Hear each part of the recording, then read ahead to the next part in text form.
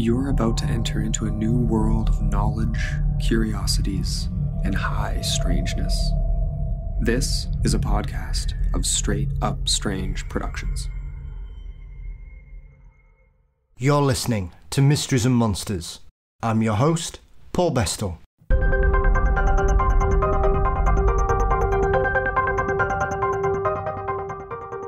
So here we are.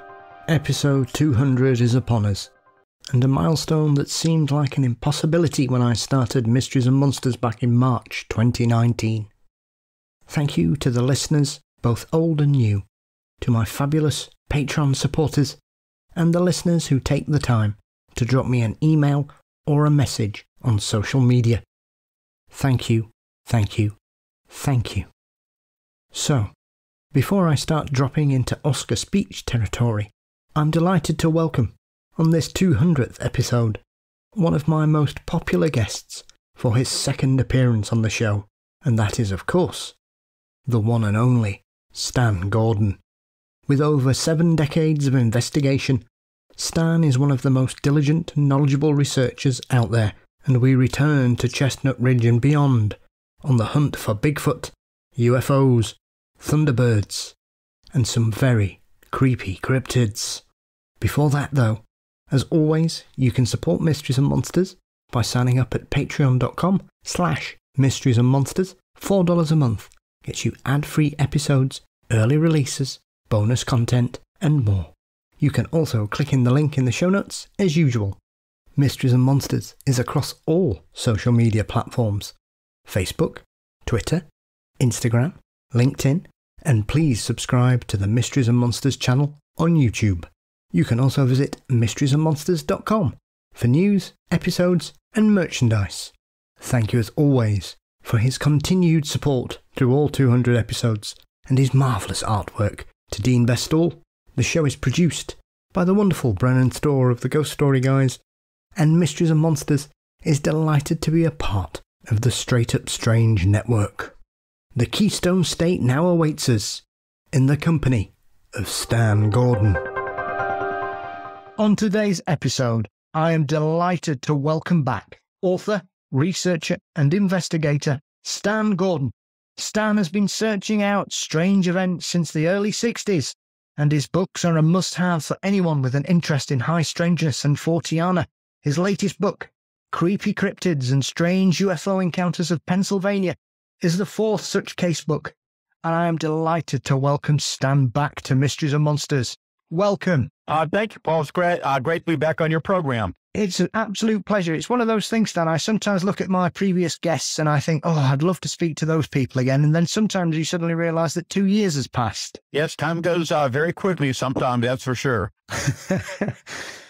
As we were touching on in the introduction, you have continued to chase down and investigate all these manner of strange things that have been going on. And obviously for a lot of people, your work is primarily in the modern era known from your wonderful Silent Invasion book, which is still one of my very favourite strange encounters and occurrences collections that I've ever come across, Stan. Are you surprised that your particular area of the United States is often overlooked, do you think, in regards to some of these other more notable windows of high strangeness? Well, actually, there's been a lot of reference to what we're doing here in the investigations going on. I'm in touch with a lot of other researchers here in Pennsylvania who are very actively out there investigating some of these cases more recently. I've been out in the field since 1965, since the Kecksberg incident happened. And now it's going on 63 years, and I still haven't seen a UFO or a Bigfoot, but I've seen a lot of evidence. I've interviewed thousands of UFO witnesses and hundreds of Bigfoot and cryptid witnesses over the years. My hotline's been open since 1969. It never stops ringing between email reports and phone reports. And I can tell you the last couple of years have been very busy, but all through last year, and then continuing, interestingly, through the fall and winter months of this year, and right up through the last few days, it's just been nonstop UFO activity, a lot of daylight reports coming in, some very low-level close-range UFO encounters in the last couple of years and recent months, and then we've had daylight Thunderbird sightings, Bigfoot sightings, Black Panther sightings, just a lot of strange things going on. And really, what's really interesting are these ongoing reports, which seem to be increasing since at least March of this year and going on right through the last week. I called them mini-UFOs for years when I started hearing about them back in the 1960s. A lot of people are beginning to hear more about this now, but these are these small, generally spherical, but not always generally spherical objects that are not high in the sky, but they're very low to the ground. They range anywhere from a few inches, so they're about like oversized fireflies or lightning bugs, depending on where you're out in the world. Mm-hmm. And they range up to about 1 foot or 2 in diameter, but a lot of them are about the size of like a golf ball or a baseball. They're generally, again, spherical. They are sometimes solid metallic looking, but most of the time they're just bright spheres of luminous colors of various colors. What's so intriguing about them is they're coming within feet of people. They're coming right up to people in some cases. I've had incidents over the years where they've followed vehicles, where they've entered people's homes and cars through open windows and then went right out to the body of the vehicle or right through or back out the window. These cases are just really, really interesting. And here's what started happening a number of years ago. I started writing about it and talking about it, and now it's going all over the country. I mean, if you go search the internet, you'll see many, many stories about this now around the country. And I believe also in your country as well, that in areas where we have a lot of history of Bigfoot activity, witnesses and investigators are also reporting encountering these small spheres of light that are coming low down in the trees and then coming low off the ground and approaching some of these people pretty close. And that's going on all over the country now. You know, it's really intriguing. I started noticing these incidents back in about 1972, early 70s. I started writing about it in the 1970s. And now, years and years later, now you're beginning to hear so much more about these same type of things. And it's really interesting what's happening. Do you think that this is because people seem to be more open to coming forwards in regards to strange encounters? Because the United States is probably very famous for a couple of notable areas in the country where there are mysterious lights seen. I'm thinking probably the Marfa lights and the Brown Mountains are probably the two most famous ones, and the Min lights in Australia stand. So do you think, whilst these are not the same thing in a direct comparison to what you're reporting on, do you think people are more open about coming forwards when they're seeing these strange lights? Because it does seem that over the last sort of 5 or 10 years, people are becoming more honest in regards to encountering moments of high strangeness. Well, of course, you know, in this country, there's a lot of media coverage now. We have many television shows talking about these various anomalies that are going on. It's all over the internet now, but you know, and again, now the United States government is formally back into UFO investigations, and they're opening the door a little more, and they're at least indicating that there's something out there they can identify. And that's a good step in the right direction. But I think that the phenomena, what I've been finding, is so strange. It is so unusual. I think we're dealing with something, as we talk, I'm sure we'll talk about some of the cases, that we're dealing with something that's far beyond our present scientific understanding. I don't think anybody understands what's going on. It's so bizarre. Of the thousands of cases I worked on over the years, you know, back when I started this so many years ago, back at least in the early 60s and the 70s, the general thought among many researchers was that a lot of these UFO observations are likely some type of spacecraft from another planet, extraterrestrial nature. The more I know about what we're dealing with, I think that maybe a small number of these things might be extraterrestrial, but more and more the cases I'm looking into and others I'm familiar with, that we're dealing with something, and this is not just the UFO aspect of it, but some of the cryptid things that I'm beginning to find some similarities with, especially the Bigfoot phenomena, where I uncover a lot of very strange elements to it that suggest a Bigfoot is much stranger than just an unknown animal. And there's a physical and a non-physical component to it.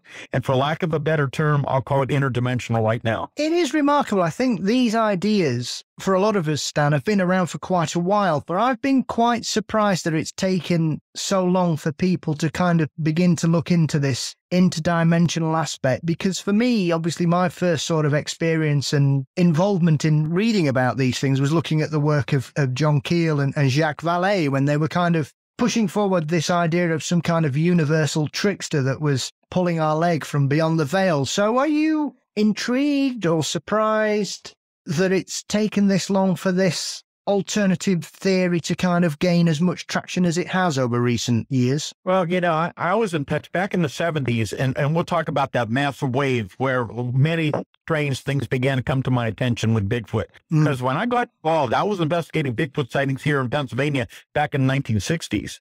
And there had been a long history of that prior to that period of time. And I had always felt when I was out in the field at that time that we're dealing with some type of unknown animal, some type of unknown primate. Well, then all these events began to happen in 1972, then mainly that major wave in 1973.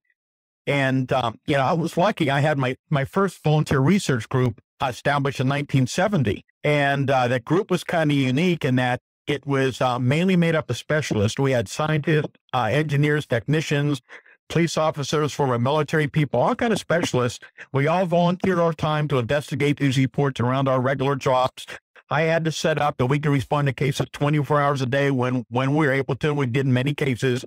And by 1973, we had extended to cover the entire state of Pennsylvania. And we were getting many, many reports in it. And we were surprised that we were beginning to get our referrals in from the law enforcement agencies, from the news media. And we were just being jammed with reports.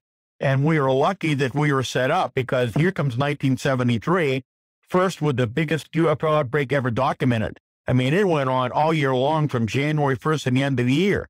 And there were hundreds and hundreds of UFO cases coming in. And back in those days, our local newspapers, some of the statewide newspapers, even some of the national media was picking up some of these cases that were going on across the state. It was amazing. I mean, a lot of these were not just high altitude lights in the sky. A lot of these were large structured objects low to the ground. So we had incidents where they were hovering over highways, following vehicles. There were landing reports. I mean, it was just amazing in itself. And then in the summer of 73, we have the biggest outbreak of Bigfoot sightings. And that went on to early 1974. And there were many Bigfoot sightings. And some of these cases, witnesses were within feet of these creatures. In some cases, there was more than one creature seen together. But interestingly, here's what goes on. As we're investigating these cases, my teams are out there day and night. We're on the scene sometimes within minutes to hours after they occur. And one of the first things that made us wonder what was happening is you get up to some of these locations. So it's under all different type of ground conditions, including in the wintertime when there's fresh snow. And you have these series of odd-looking footprints that go for a distance and then just abruptly stop when there should have been more tracks. There was no way you could have fabricated under the conditions we found. And that was just very, very startling. And then things began to get even stranger. So again, you got to remember, communications back in the 1973 was not like it is today. And he had no cell phones back in those days. So people didn't know generally what most people were seeing or hearing, especially in widespread areas. And we would get these reports from different people who were very reluctant to tell us about seeing these tall, hair-covered creatures, even in daylight, that they're watching these things, for example, across the field, and suddenly this thing physically vanishes and disappears and reappears at another location seconds later. Well, like, what is this all about? And then we began to see this pattern. We'd have a UFO sighting in a certain area. Within minutes to hours to days later, we'd have a Bigfoot encounter or vice versa. So I'm sure what we're going to get into now, we'll probably get in some of these cases that you probably want to talk about. And I am not suggesting that Bigfoot is a passenger or a pilot of a spaceship from another planet, because we don't know for sure what the UFO phenomena really is or what it originates from. We can only speculate. All I can tell you, there is some correlation between some of the cases, some of the UFO incidents and Bigfoot encounters, and even these strange spheres of light with Bigfoot. And one of the cases that showed up in 1973 in September during all this wave that really made us wonder was we had an incident north of Pittsburgh. There were two witnesses out in the country waiting for a ride for somebody to take them somewhere. They see this tall, around 7 foot tall, hairy Bigfoot with dirty white matted hair running across the road towards the woods, but in one of its hands, it's carrying a small luminous ball of light.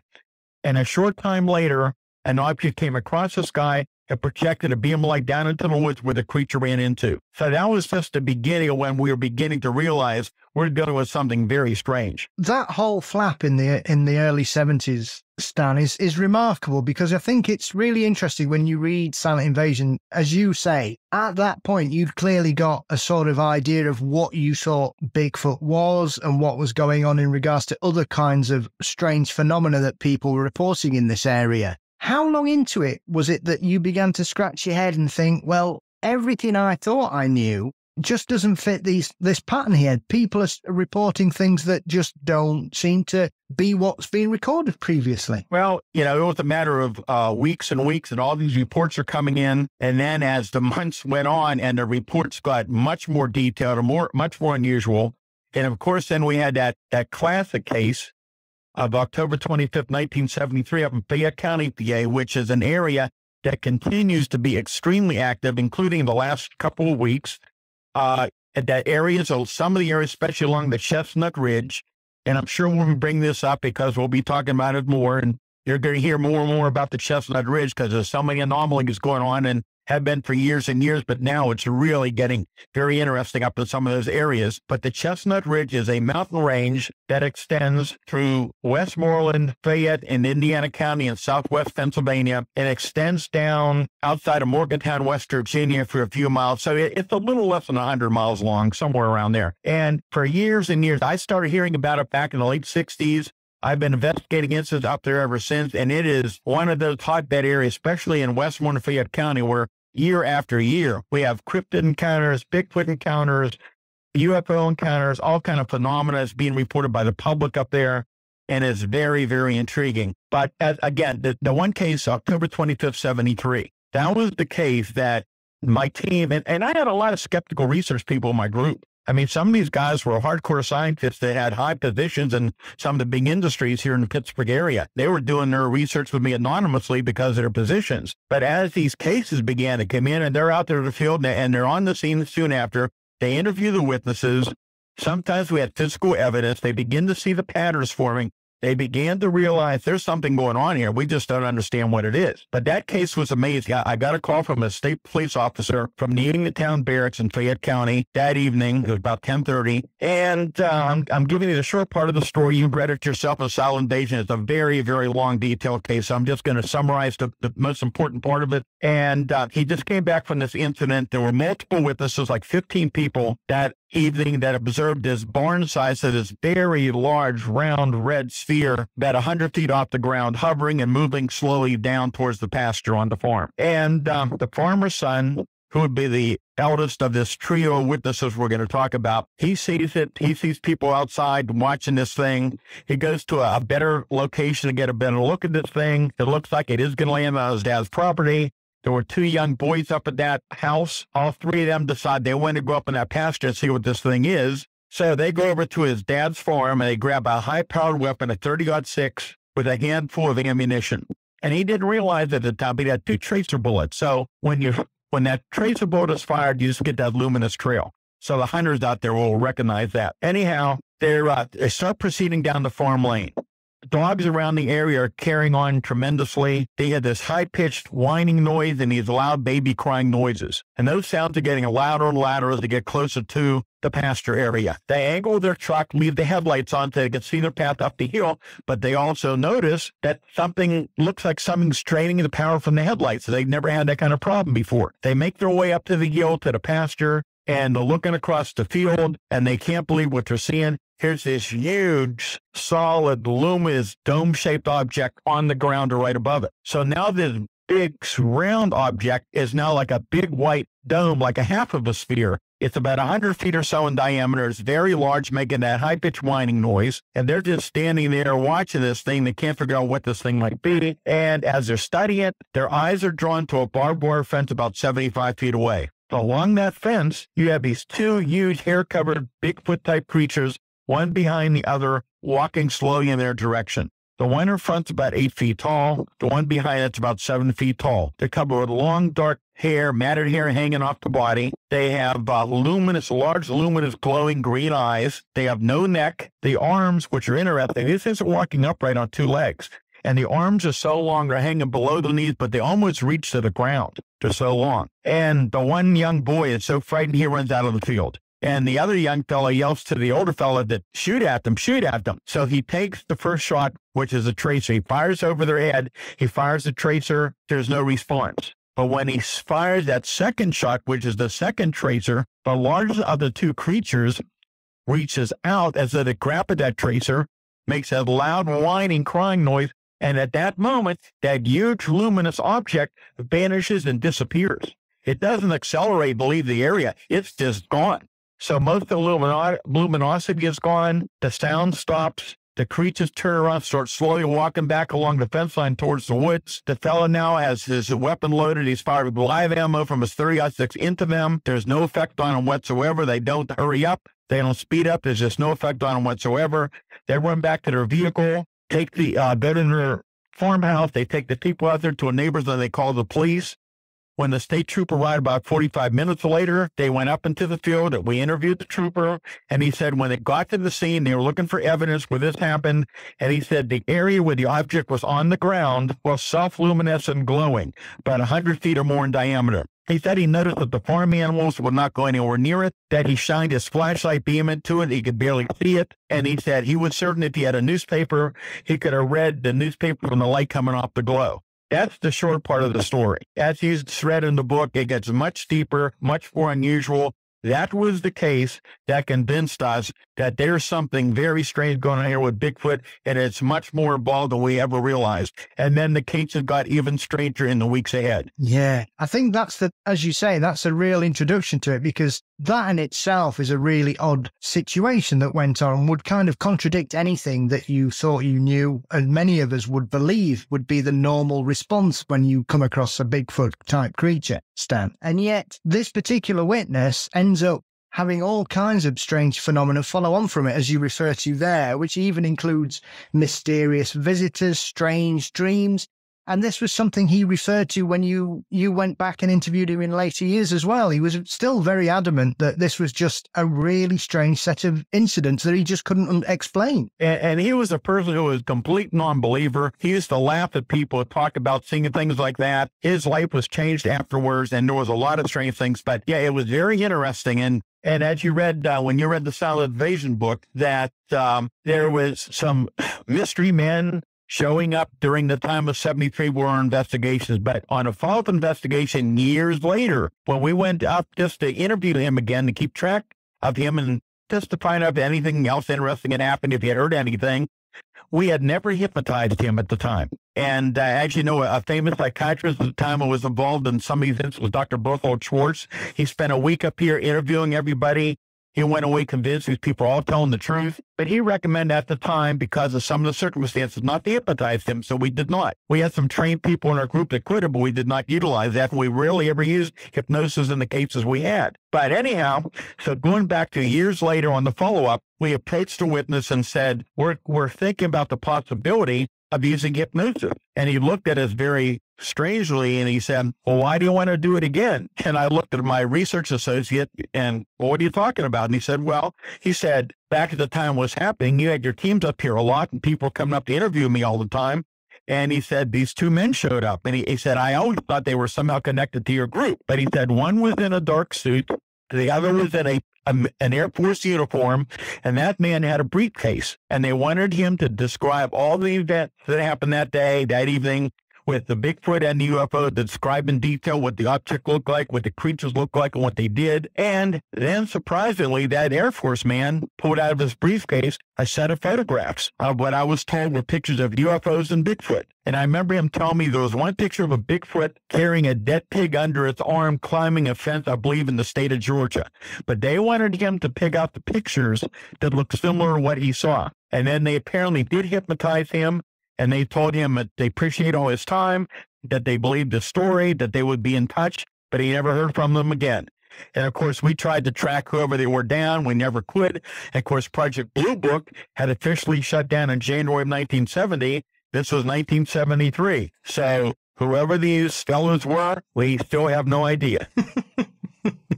I think what I found really interesting about the whole situation that was going on at that time, Stan, was the fact that you would often suspect that things might begin to slow down. But obviously this particular encounter and the event itself was towards the end of 1973 as well, which for a lot of people, you would suspect that, especially that time of year, as you've referred to when I've heard you discuss these sightings over recent years, that often as we approach winter, things begin to tail off. And yet this is probably one of the most strange encounters in the whole situation that was going on at that time. Oh, yeah. And then that case in February of 74. Well, that was the case. And there were other cases too, but that was the case that convinced me, and I'm pretty certain some of the people I was involved with investigating, that we're dealing with something that is not a normal flesh and blood animal, that has a physical and a non-physical aspect to it.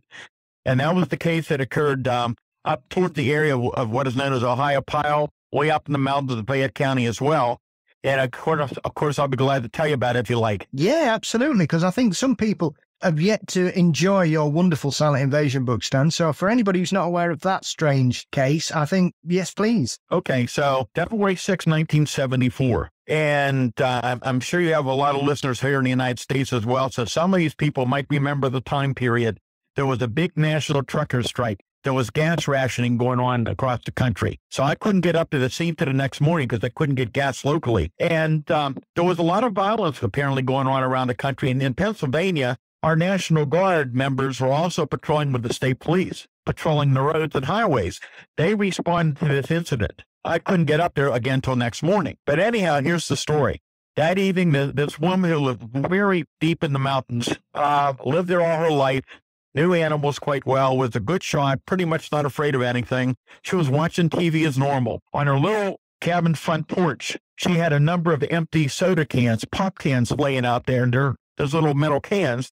And something was knocking the pop cans around. So there had been some wild dogs came through 2 or 3 weeks before, and she figured, I bet those dogs are back. So she thought in her head, she said, I'll grab my shotgun, which is a 16-gauge double-barrel shotgun, and I'll load one chamber and I'll fire over the head of those dogs and scare those dogs away. So she proceeds to grab her shotgun. She loads one chamber. She walks up to the front door. She turns on the switch on the wall. The light comes on the front porch, and she steps out. And there's no dogs there. But about 6 feet in front of her is this at least 7 foot tall, hair-covered creature, very typical of a Bigfoot. And what it did was, as soon as she put the light on, it raised its arm straight up over its head. And what's her reaction? She fires right into it. There's this brilliant flash of light, like the flash on a camera, like a strobe on a camera, and the creature physically vanished from sight. It was gone. But then again, what's interesting is her in-laws lived about 100 feet away. They heard the gunshot. They called her to say, what are you shooting at? She tried to tell them. So her son-in-law, he grabbed his sidearm, his pistol. He starts walking down that dark road. He sees a dark figure running down a road ahead of him. Couldn't tell who it was.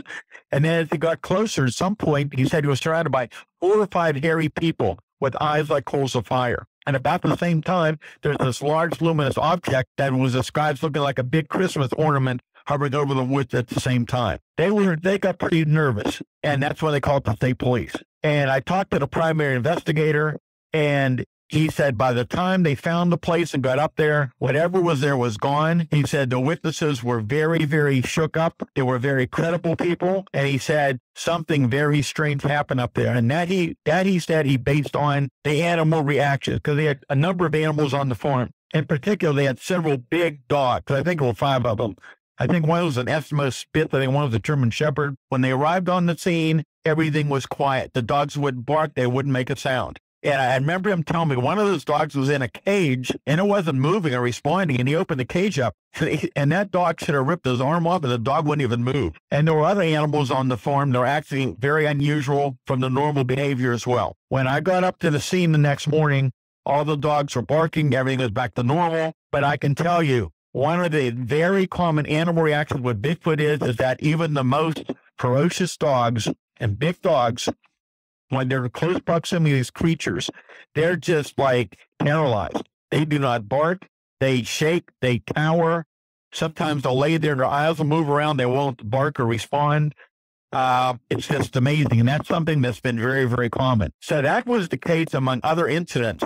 And there have been cases more and more going on over the years. And again, it's not just here in Pennsylvania. I mean, I was in touch with other researchers back in the 70s, some of the well-known names of that time from around the country and around the world, telling about what I was finding. And some of these others were telling me, they said, we're having the same thing going on. But they said, we're not going to write about it because everybody will think we're crazy. We don't want to be laughed at by our peers. Well, that was okay if that's what they wanted to do. My position was, this is what we're finding. This is what we're documenting. We don't know what's going on, but I'm putting it out there. So hopefully we'll get some more input and people will take us a little more seriously. And that's when it all began. I find that quite strange looking back that, as you refer to there's clearly a lot of this been going on in different areas. And as you mentioned there, Stan, people were obviously coming across these occurrences and these cases. And like you say, they were deciding not to write about them or record them because it was too outside of their comfort zone, or it just didn't fit into what they were researching. So it seems quite frustrating when we look back that this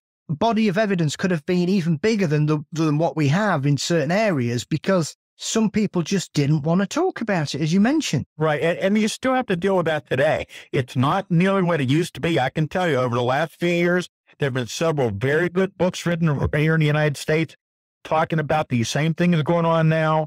I know that around the country here in the United States, again, in areas where there's a history of Bigfoot sightings, they're seeing more and more of those small little spheres of light below the ground. It's very, very intriguing.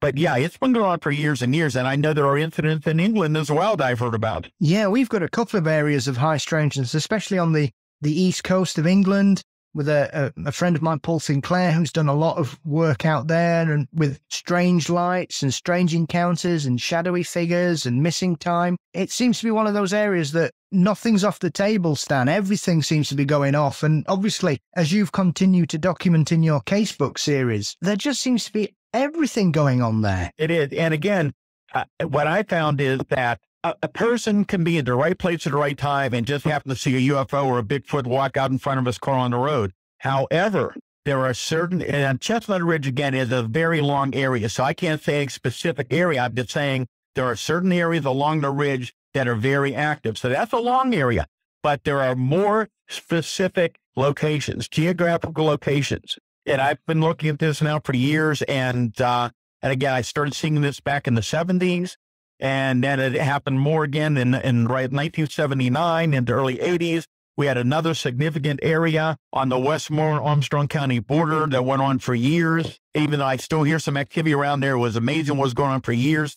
It was such a big outbreak and so strange that actually one of the TV stations in Pittsburgh came out and did a serious story on it. And it was a major news story as well. From what I remember, 1979, the summer of that year, an object fell from the sky into a wooded area. As soon after, the locals out in that rural area began to hear screams and cries. They would begin to see the small orbs of light. They were finding strange footprints. And then 81 and 82, things really got really busy out there with Bigfoot encounters, Black Panther encounters, all kind of things going on. But now, over the years, there's other more specific locations here in Pennsylvania, including one that's more recent. It's very, very active as of last week. There's a lot of stuff going on, and there's a lot of things being documented there now. It's very intriguing. They're calling it Area X. It's also in a section of Fayette County, but there are other areas out there in other parts of the state. And now in the last few years, I'm hearing other people from all over the country where you have these locations, you have these more specific geographical properties where this phenomenon is going on. And a lot of these have a long history of these things going on too. But you're now beginning to hear more and more about something, and why it's going on, we just don't know. I think what I love about the most recent casebook, Stan, is the variety of weird things that are included in it. Because as we've touched on here, we've been talking about UFO sightings and Bigfoot and disappearing creatures and strange balls of light. And yet in your casebook, one of the first stories that really sticks out to me is this witness that reported encountering some kind of giant rabbit. Yeah. Oh, yeah. And again, I talked to that person. I've heard other similar stories over the years, very rarely, but I've heard other people say that. But I interviewed this fellow several times. I mean, a very, very credible witness.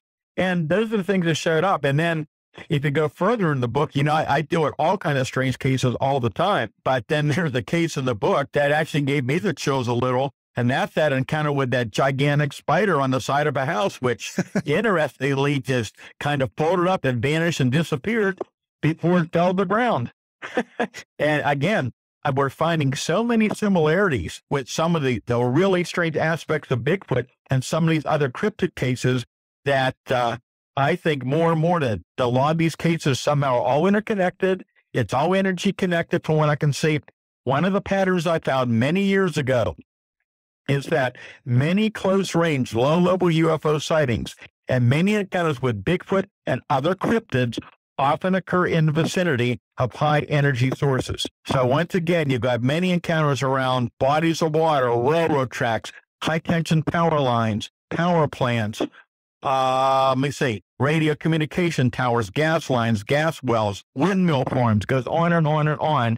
Many, many reports, especially in the areas where there's a lot of repeat activity, you have a lot of these energy sources. One of the other trends that I've always been interested in when I've heard you speak and reading your work, Stan, is this generational aspect. The more cases that you uncover in a variety of weird encounters, as we were saying there about this person who claims to have seen a giant rabbit and some of the other Black Panther witnesses and UFO witnesses, I know you've mentioned that often people may have some kind of generational tie to this, that if their grandparents or their parents have had some kind of encounter, doesn't have to be a UFO sighting, it could be a haunting or a Bigfoot encounter. It seems as though certain people have better luck encountering, well, it's a matter of opinion with better luck, Stan, I suppose how frightening the experience is, that they end up having an experience themselves, despite the fact it might be something slightly different. Yeah, and that's something, again, I've been looking into this for years. I'm in touch with many people, even recent weeks and months.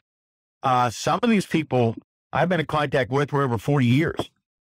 And then there's a lot of people I've just got in touch with in the last year, and they have no idea about these other people or their accounts. And I made the statement a couple of times that if I could take 10 of these people who don't know each other, put them in a separate room, have them write down some of the experiences they've had throughout their life, if you would read them and see the similarities, you would just be amazed. It's so amazing. And again, most of these cases, from what I can tell, the people I interviewed, there's one person in particular, I've been in touch with her for over 40 years. She was missing back in the 60s, I believe she was a very young child that was missing. There was apparently a big search for her, and they searched for hours, and they couldn't find her, and they found her in the middle of a field, and she said she'd been there the whole time, and she had all kind of paranormal experience from the time she was a young girl in her home.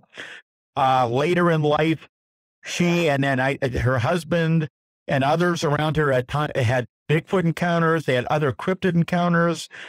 Later on in life, her children began to have experiences, and now her grandchildren are. And I found this in other families as well. Some of it goes back to the witness I'm talking to, goes back to at least their grandparents or their other relatives that have had these things too. So it's a much more involved, but could it be that certain people have certain abilities that they're able to perceive these various anomalies other people can't? Or is it maybe that the phenomenon is attracted to them for whatever reason? We just don't know. And again, I said years and years ago, the phenomena is so strange, it protects itself, because it is so hard to believe, unless you're involved in this or you're a witness and you've had some of the experiences. I mean, I interviewed a fella last week that just approached me about something I've been 3 years ago, which is just an incredible account. I'm still doing more research on it now.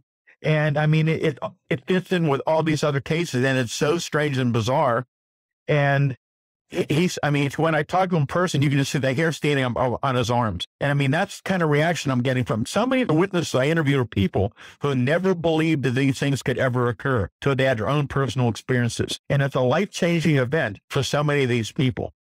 In each case, there's similarities, but there's some differences at times as well. Do you find the people that aren't believers, Stan, or have no real interest in this subject, whatever field of it is, usually make the better witness? Because obviously, whatever they've experienced has completely shaken their understanding of the world around them, and therefore they have nowhere to turn. As far as they're concerned, life just cannot be the same, because everything they thought they knew has been completely turned on its head because of what they've experienced. Oh, it's very cool. In fact, that man I just interviewed, I told you recently, they had this very strange multiple account incident with another witness. He said to me, he said, my life is completely different now. He said, I still have trouble dealing with what happened.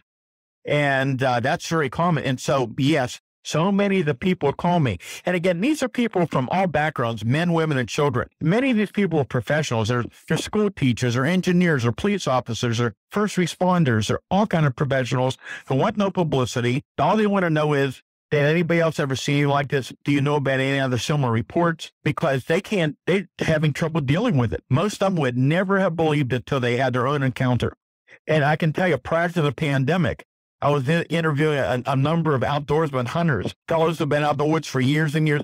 They used to laugh at people talking about seeing Bigfoot, these other strange things in the woods. And I remember talking to these guys, and they had tears coming out of their eyes as I'm looking at them right in their face, describe what happened, telling me that one guy was telling me, he said, I spent my whole life in the woods. He said, I'm not even going back in the woods anymore. And I mean, that's a common reaction in some of the cases. I always find hunters who have those kinds of experiences, Stan, some of the most compelling people you can hear from, because a lot of them have this emotional response that they've spent decades hunting, trapping, tracking animals. They know everything that's out there. And yet, when they have an experience like this, and skeptics will say, oh, well, it's misidentification. And you think, well, if these people have been out there for 30, 40 years, Stan, I'm hard-pressed to believe that anybody could have such an emotional reaction to a misidentification of an alleged bear, for example. Right. And again, as you read in my books, so many of these cases, they're not like you see on some of the TV shows in the dark,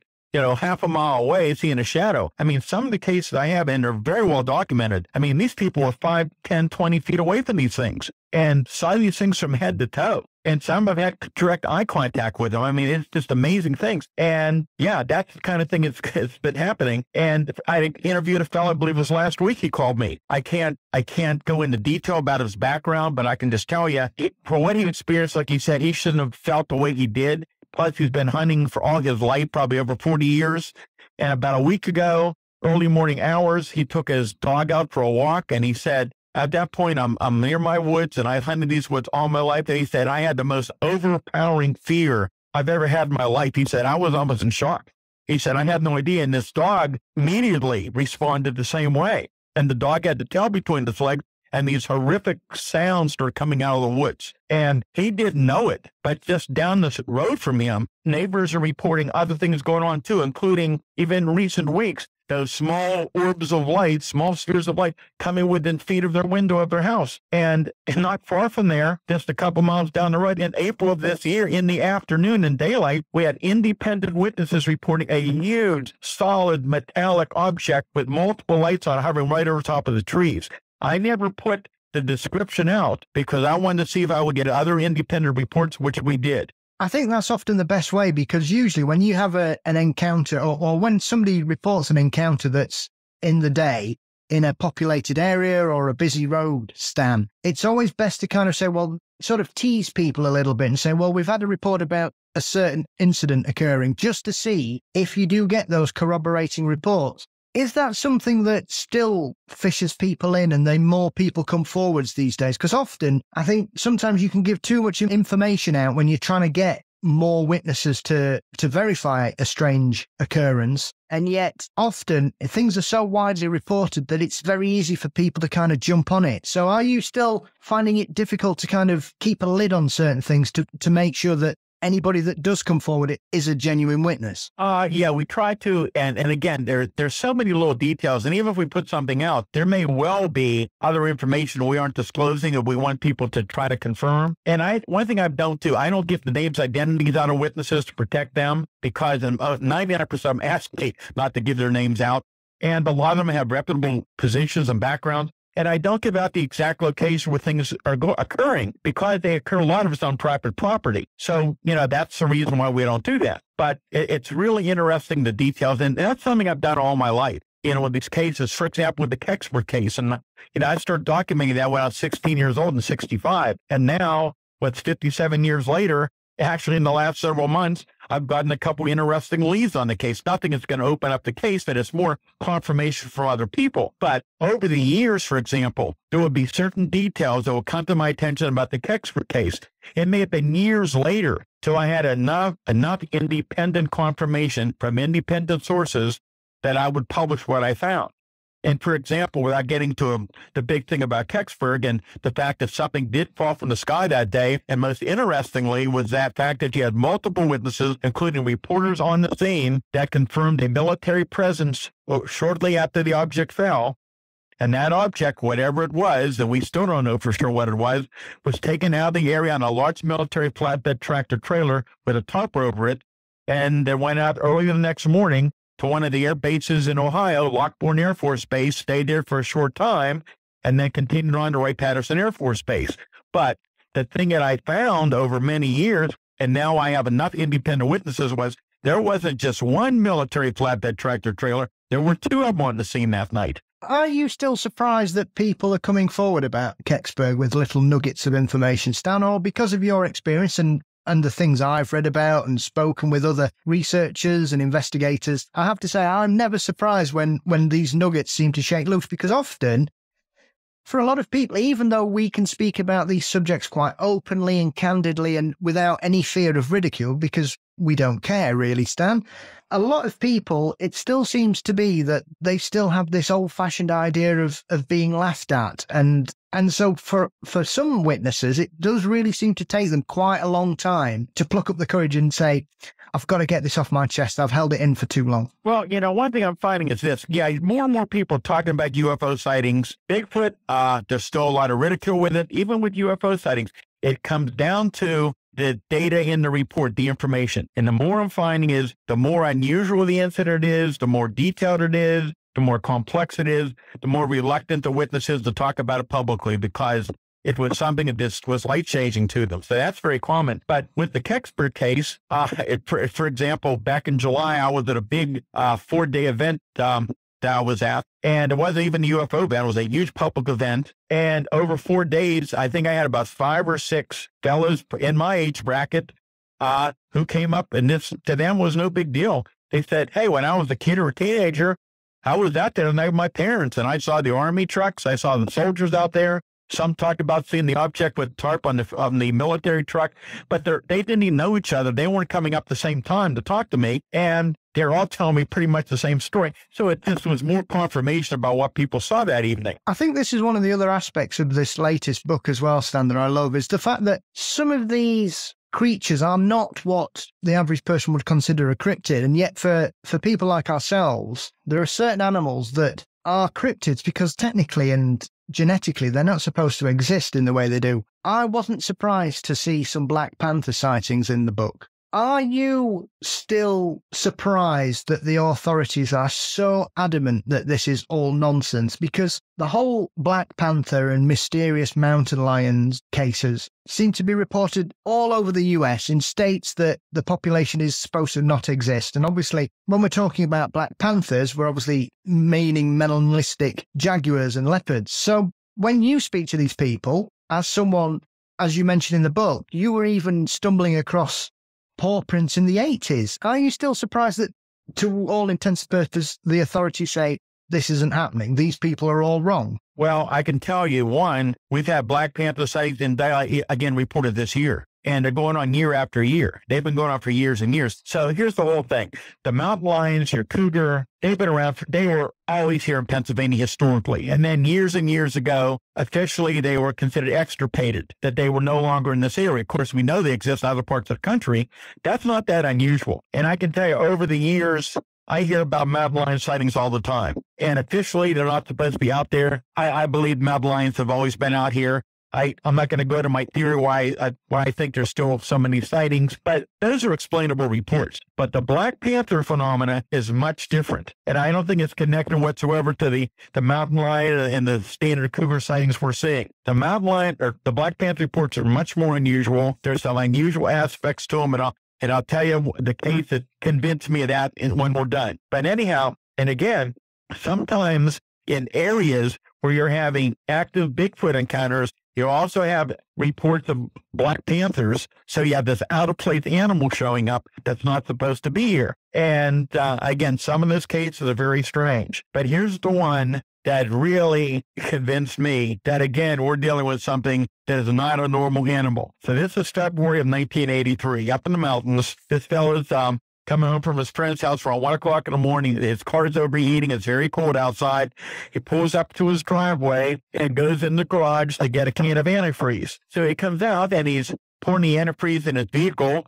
And while he's doing it, he hears this growl, this loud growl, and he turns around about 20 feet away. Here's this large black house cat just sitting in there looking at him growling. And he didn't think much of it because it's out in the country and there are stray cats out there.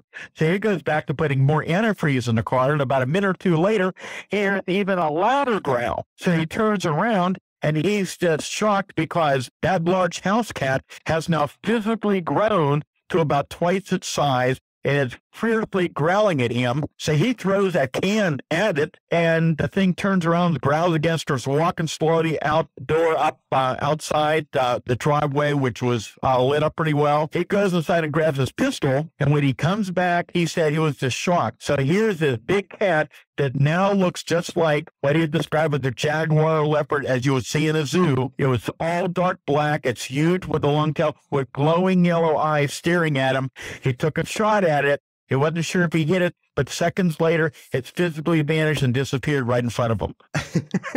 I mean, that's just one of those... there are occasions where we've heard people have strange encounters with cryptids of all descriptions, where there is this change in size, as though something seems to grow as it gets closer, Stan. And often people say, oh, well, that may be his perspective. But I refuse to believe that someone so close to something would misidentify the size of a creature by several feet away. Oh, yeah. And again, with some of the incidents that have happened, again, where people were so close to these creatures. Here's the whole thing, Paul.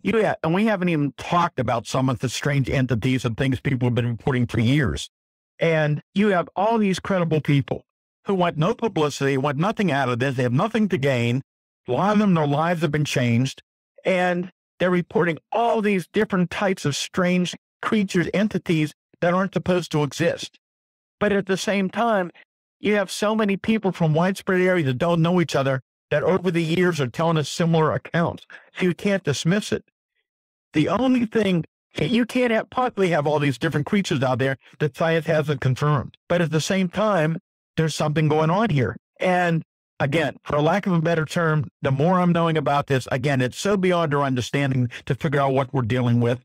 But it seems as though, again, theoretically, that whatever we're dealing with, these things can suddenly appear, which we have many cases of this, especially with Bigfoot, where people are riding down the road and all of a sudden this Bigfoot just appears, not just coming across the road, it just suddenly appears in front of them. They can see it from head to toe and moves off and it's gone. And we've had cases like this with other type of cryptid cases as well, with similar type of reports. There have also been some incidents over the years. See, there's a lot of things people don't know about the Bigfoot mystery, where you have more than one cryptid seen together. And here's something I've found in recent years, and I've been talking about quite a bit in recent years, and others are beginning to know this as well, some other researchers. Some of the witnesses who are very physically close to Bigfoot or other cryptids, what they mentioned is when these cryptids, when these creatures realize that the human observer can see them, they have a startled effect on their faces. They're startled and they react very quickly to get out of there. And it says they're shocked that they're able to be seen. And I think that's a really interesting, maybe a clue to what we're working on.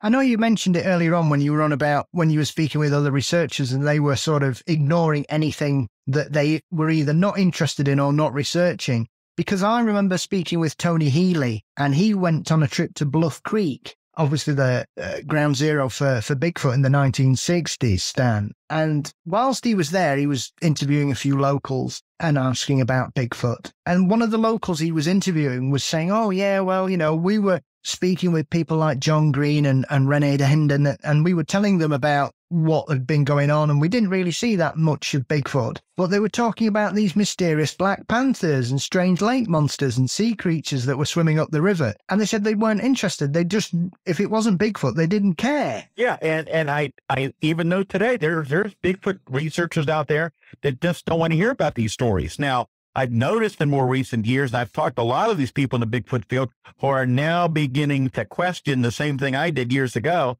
Well, where's the bodies, for example? And again, we have these cases showing up around the world, which indicate we're dealing with something that, as bizarre as it sounds, may not be a normal flesh and blood animal. That's not to say there may be something out there that maybe we don't understand that is similar, but after all these years of all these studies all over the world, why hasn't a body shown up that we can confirm? Absolutely. And obviously you will have certain encounters, like there's a brilliantly tantalizing short report in the book, Stan, about someone who's driving in Westmoreland County and a small creature just lands on the hood of their car and then just leaps off again, which is one of those reports that you very rarely hear something like that occurring. And yet that seems completely different to most normal Bigfoot encounters that we get reported. You very rarely hear of people having such an interaction with an animal landing on their car. You'll occasionally have people in cars who may have one come up having a nosy or banging on the window or something like that. And I know a few dogman encounters, people have claimed that the dogman scratched the car or jumped on it and then jumped off it again. And yet the thing about this story is it's such a tantalizing little tidbit of an encounter. You just think, well, how many other people have had this encounter with this strange leaping little Bigfoot? Yeah, and again, most of the reports we get, these creatures range generally from 6 to 9 feet tall. We've had a few cases, including one in recent months, that's well documented. Again, up in another area of Fayette County that we investigated, and also the Pennsylvania Bigfoot Society. I went up with their team to investigate it. And this thing was in the middle of a road. The guy, very credible witness again, watched this thing cross the road. It had luminous red eyes, and he could see the eyes where they were located, positioned up the road sign. So this creature, when we went up to measure it, and we talked to him and figured out exactly where it was, this thing had to be at least 11 feet tall. And again, very, very tall. So where do those things go? But we have a lot of reports over the years, not a lot. Well, compared to the taller Bigfoot, we have a number of smaller Bigfoot creatures reported, generally between about 4.5 to 5 feet tall.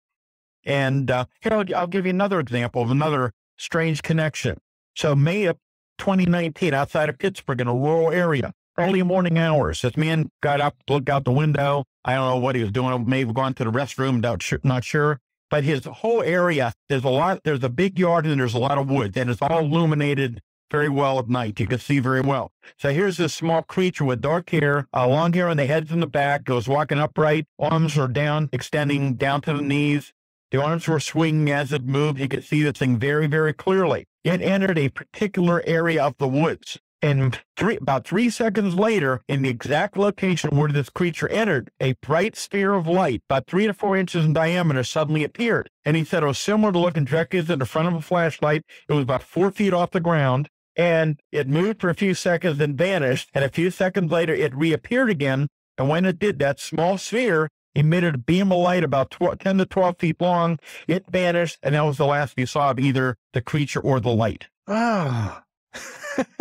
I just find it such a hotbed of strangeness that people, like we've been saying, Stan, often when people are taking these reports, they would probably ignore the aspects of the whole report, wouldn't they? Well, some people do. Yeah, anybody that takes the time to go out and interview people and look at the patterns, you have to have an open mind in any type of case you're dealing with, even if we're not talking about the paranormal or anything we investigate. And you just can't ignore it. And unfortunately, there's still people out there that would rather just pretend that these things are not occurring, but it's going on more and more now.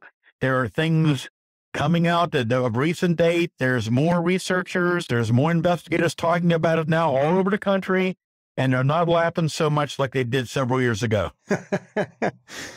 I was very interested to see the Thunderbird report that the driver who was coming down the road at 10:30 at night, so he'd got his headlights on and was clearly aware enough of his surroundings to spot a deer at the side of the road, when all of a sudden this enormous bird swoops down in front of him, Stan. This is often one of those aspects that giant birds get reported from certain states and are always dismissed as misidentification, or people can't judge distance and size from certain areas. And yet this witness is clearly fully aware of what was going on and could even see how far above the road this creature seems to be gliding. Yeah, and in fact, we have cases even more detailed than that. It is very difficult to judge altitude and size, just like it is with UFO cases in many instances. However, we have instances of these huge flying creatures very low off the ground, and in fact, incidents where they're actually on the road, where they're blocking vehicles, and their wings are opened up.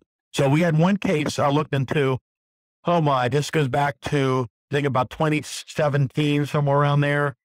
And this was in neighboring West Virginia, but there was a 2-lane road early morning. It's daylight. It's riding down this 2-lane road, and the spot says he had to brake very hard because here's this huge, giant flying creature, this giant bird right in front of him, blocking the road, eating roadkill. He said he was as tall as his vehicle, was at least 4 feet tall, and they looked at each other, stared at each other, and it was trying to get off the ground at that point. It was flapping its wings. It was hopping from one leg to another, but it was so heavy, He could barely get off the ground. And he's watching these wings flapping, and he can see the end of the wingtips. And at the end of the wingtips, at the end of each road, where the road joined the side, he could see the dust and dirt going up. And finally, this thing rose up and went over the trees and was gone. He went back the next day and measured it. It was 21 feet across. Well, how are you going to misjudge that? That's often a really good idea of being able to gauge the size of something when you've got a physical entity that you can use as measurement. Yeah. And these cases are, again, it's much more involved than just the huge giant bird aspect of it. When I talk about the Thunderbird subject, there's different categories. They're similar reports, but different. So you've got these huge oversized birds, look somewhat similar to a turkey vulture, generally dark brown or black in color. So you have a lot of those kind of reports. You're talking a wingspan of around 10 to 20 feet in many of the reports we're getting. And again, if you go on my website, stangordon.info, there's some amazing cases on there from last year, very detailed daylight close encounters with these huge flying creatures. Anyhow, then the other category is you've got this other series of reports of these huge, solid, generally black, featherless, leathery, bat-like creatures that you've been seeing. And then you've got another category, and again, credible people, some amazing backgrounds. They're extremely reluctant to tell me about it. You can look at my Astonishing Encounters book. I think it was a pretty good artist conception in there. One of the witnesses who swear they saw close up what they believe were prehistoric. They swear they saw a pterodactyl or a pterotorn. And anyhow, again, you have those categories. And then we have these odd creature reports. The one pretty famous up in this area, I investigated back in, I believe it was 2011 up in Butler County, that they called the Butler Gargoyle, had this tall, 8-foot tall, leathery skinned, hairless creature with wings tucked into its back. And then, of course, we have the famous Mothman reports from West Virginia. And if you notice my new Creepy Cryptids book, there's a whole story in there that's never been released before on the amazing incident that happened in the Pittsburgh area, maybe before the Mothman accounts occurred in West Virginia. It's amazing, again, what all these reports, there are so many. I mean, we don't even have time to begin to even touch on the things that have been going on and have gone on over the years, and the quality of the report and the reputation of the people who are seeing these things that want no publicity. Absolutely. You must have been able to read my mind, because I was about to mention that particular story, because I believe it's C. William Davis III who mentions this strange encounter, which didn't happen to him, but it was his best friend, wasn't it? Yeah, and that fellow came to his home right after it happened with a state of shock. And I mean, it's just an amazing account of seeing this winged something standing right next to his car when he and his girlfriend were on a date. And again, I had previously published, I believe it was in Astonishing Encounters, because during that time, I believe 60s, I'm about 30 miles from Pittsburgh. I had heard rumors, and again, you got to remember the time period. It's all word of mouth back then. And I heard rumors of something similar to a Mothman had been seen in the Pittsburgh area, but I could not track it down. And it was years and years later that I came across an actual witness who was involved in one at another location in Allegheny County outside of Pittsburgh who had encountered this creature. And then we have this other account now from another location around that time period where something else was going on. So it was very interesting. There are some amazing encounters in the creepy cryptid section of the book. The one that really stuck out to me was this strange egg-like headed creature that the witness described it as being sickly looking. Oh, yeah. And those reports are coming in now from all over the country. I had heard about this going back around 2017. I had some reports of some tall, very skinny, thin creatures that were seen, and I can't say for sure they're connected. But this case, this one was extremely credible. It was in August of 2017, and it was a police officer on patrol who contacted me not long after it happened. And he told me this was the weirdest thing he'd ever seen in his life. He couldn't explain what he saw. He patrolled this rural area in western Pennsylvania all the time.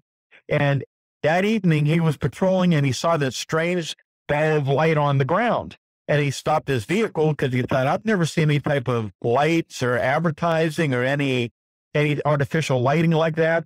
So as he's watching this ball of light on the ground, it suddenly rises up from the ground. It's a dull white color, and he realizes that this is actually the head of the weirdest looking thing he has ever seen. He said it was about 6 feet tall, maybe a little larger. It was tall and skeletal thin. It was hairless. He said, from what he could recall, it appeared as though it must have been lying on its belly on the ground with its head facing the road, and then it stood up facing the road, and then in that dark area, he could see the dull light from the glowing out illuminating the upper section of the body. And he told me, he said, when this thing turned and moved, he said, it turned to his left and it moved off at the most incredible speed he had ever seen move. He said, and this is what's interesting how he described it. He said, it was faster than anything I'd ever seen in my life. It was there and then it was gone. And that's almost the same wording some cryptid witnesses have said to me. It was there and then it was gone. And he went on to tell me this thing had a chest about 18 inches across. The waist appeared to be small, but the arms were unusually long. The long legs looked skeletal with no muscle mass, but the skin body tone looked kind of a dull grayish blue, and he couldn't see the facial features of it. And then a couple weeks later, from another area, another witness is out in the country, and she sees this large UFO hovering over the tree, and she's hearing these odd sounds coming from the woods. And about that time, as it's starting to get darker, I believe it was about dusk, she sees what she thought was a person. She thought maybe a neighbor coming up out of the woods, starting to walk in her direction. But as this person gets close, she realizes it's not a person, but it's a tall, very skinny, hairless, sickly looking being. And that was interesting. And then it was that was in the fall of that 2018, I believe it was. I could be off a little. I think it was fall of 2018. In another county, I interviewed another fellow, and actually I was there and I saw where it happened. And he lives out in the woods, and he's very familiar with the sounds of deer, a lot of deer around his property. He knows the sounds of animals. He was up there working on his property, and he heard these bipedal sounds that sounded very odd. So it kind of unnerved him, and he decided he went down to his house, and he sat down at the table, dining room table. He's about 10 feet away from the back door that faces the woods. There's no trace. There's nothing obscuring the window. You can see right through it, this big, big glass back door. And he said, all of a sudden he looks, and here is this very skeletal, thin, hairless creature down on all fours, very thin extremities with glowing yellow eyes staring right at him. And he said he turned around for a second, he looked back and was scampering around the side of the house and was gone.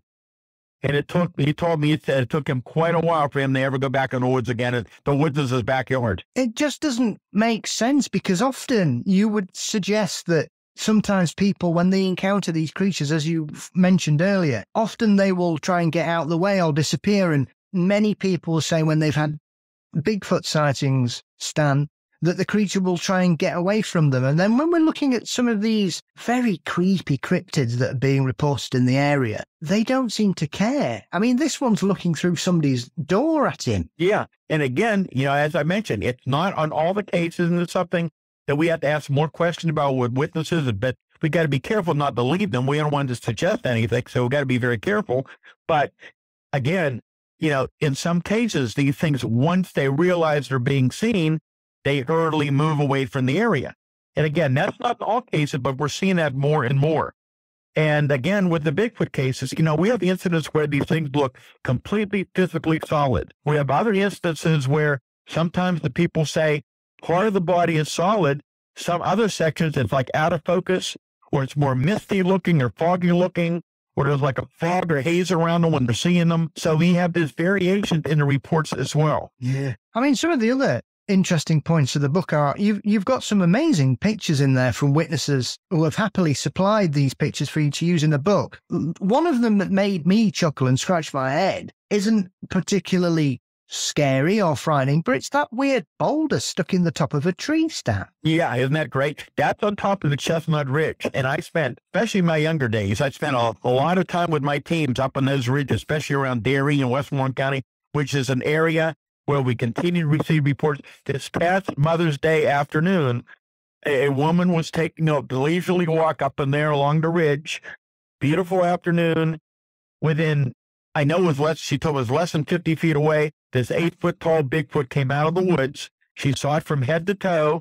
It never looked at her. It kept walking and walked off into another section of the woods. Her dog just paused and cowered, and It didn't make any kind of sound at all, didn't bark at all. And she told me it took her quite a while before she was feeling safe to go back out there again, even though it did come after her, didn't even know she was there. And I can tell you, of the hundreds of cases I've worked on, if these things wanted to hurt somebody, they quit. They could easily have outrun the people. Generally, when they're seen, they take off. They're very curious about human activity. But yes, there are reports of these things throwing pretty good size branches or large rocks or boulders towards them, and that's very common. But anyhow, going back to that report, yeah, there's other anomalies that we're learning about that have been taking place up on the ridge. Again, there is so many new things I've been uncovering it over the last couple of years, and some of this I'll talk about more in the future. But I need more documentation. But that's so interesting because, one, there's no place for a boulder up in that part of the ridge for it to fall into a tree. And then you got that other picture that was on, I think, the previous page, and it's very hard to see there. But what that was, some of the people with a large amount of property up the top of that one section of the ridge, they walked there all the time. And years ago, they called me to come out because there was something very strange that they came across, and I hadn't been there before. So they had this very tall older tree that's apparently been hollowed out by a lightning strike. And they had always noticed that hollow inside of that tree.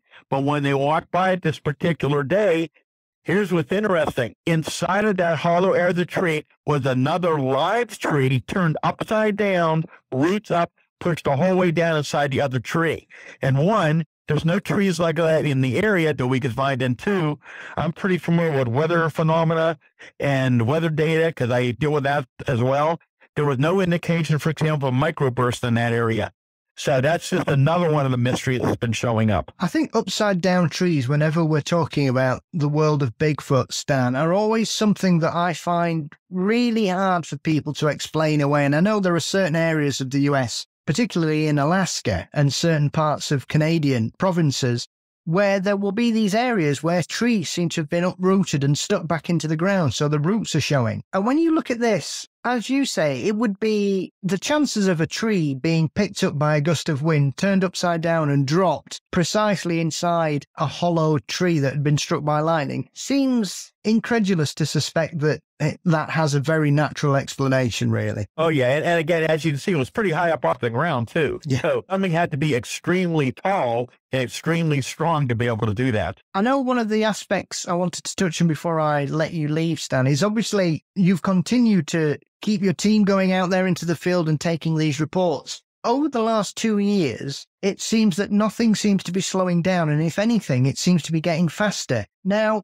do you think that's because a lot of people have been forced to stay at home and in their local areas, so they've gone out more locally than they used to previously, and so they've been taking more notice of their areas around where they live? Or do you think it's that more people have become more open-minded and are looking towards the skies and taking more notice when they go walking in the woods and forests in their area? I'm not really sure that either one of those thoughts have any direct connection because one, I was receiving reports steadily before the pandemic hit here. And these reports continued, and they've continued right through the last few days. Many of these, again, are daylight sightings. They're very close range. It's not just incidents being reported out in the woods, but a lot of these are being reported in more populated areas and near housing developments.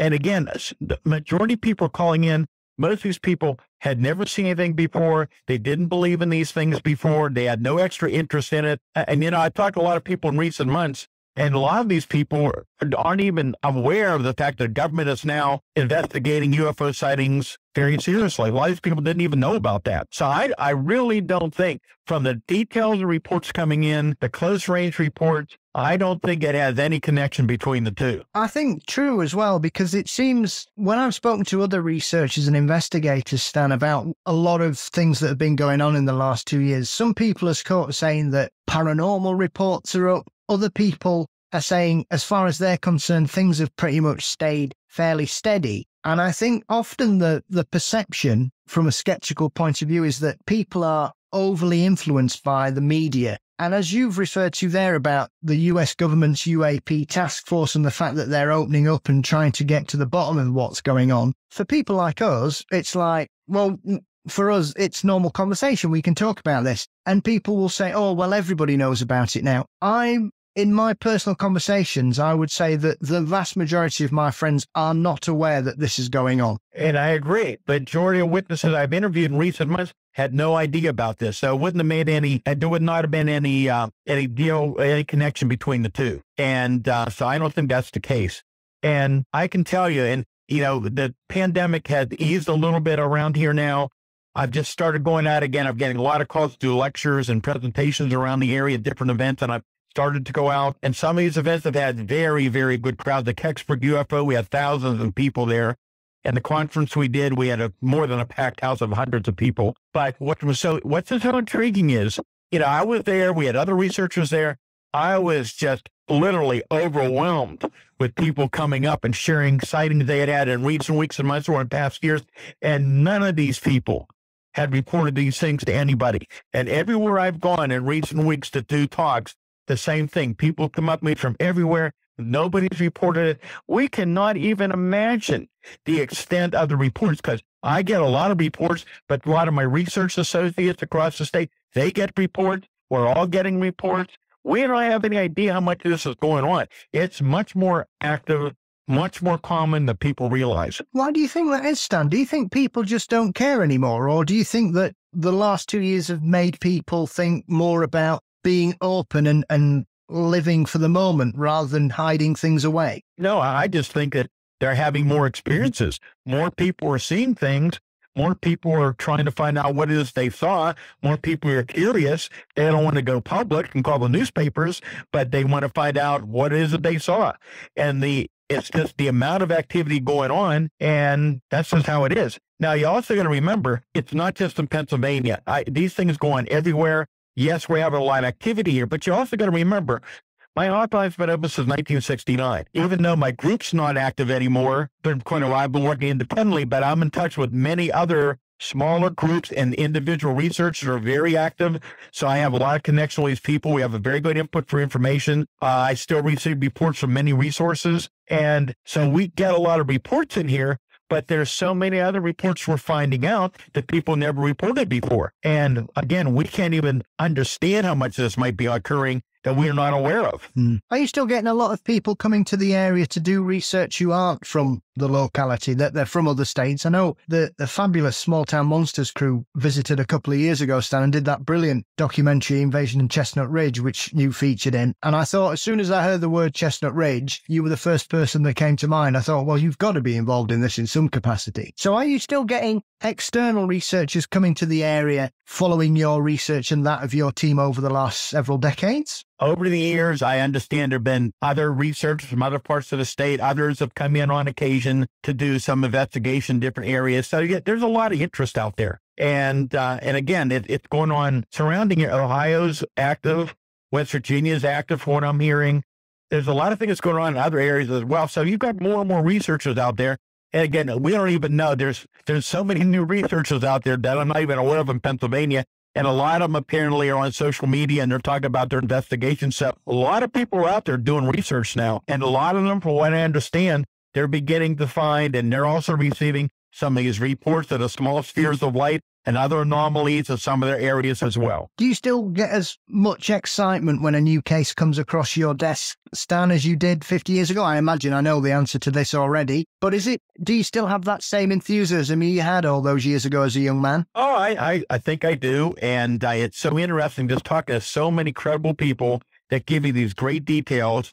And I'm in touch. Somebody just got in touch with me yesterday about an event that happened several months ago. I'm not going to go into detail yet because I'm still gathering data, but it's another really interesting case. There are so many out there we just never heard about. And yeah, it's something, it's ongoing all the time. You just never know what's going to happen with the next report that comes in. Well, Stan, it's been an absolute pleasure to spend some time in your company again. It's been far too long since I was able to pick your brains about a variety of topics. Where can everybody get hold of your books and follow your work online, please? Well, My website is stangordon.info, I-N-F-O. My contact information is on there as well. They can reach me by email very easily. My 4 books, Really Mysterious Pennsylvania, Astonishing Encounters, Pennsylvania's Unknown Creatures, Silent Invasion, the Pennsylvania UFO Bigfoot Casebook, which is a book that you have talked about. If they want to learn about those really strange cases of 1973 and all the weird things that happened, it's a really good book. And the new book, which I'll guarantee has a lot of incidents in there and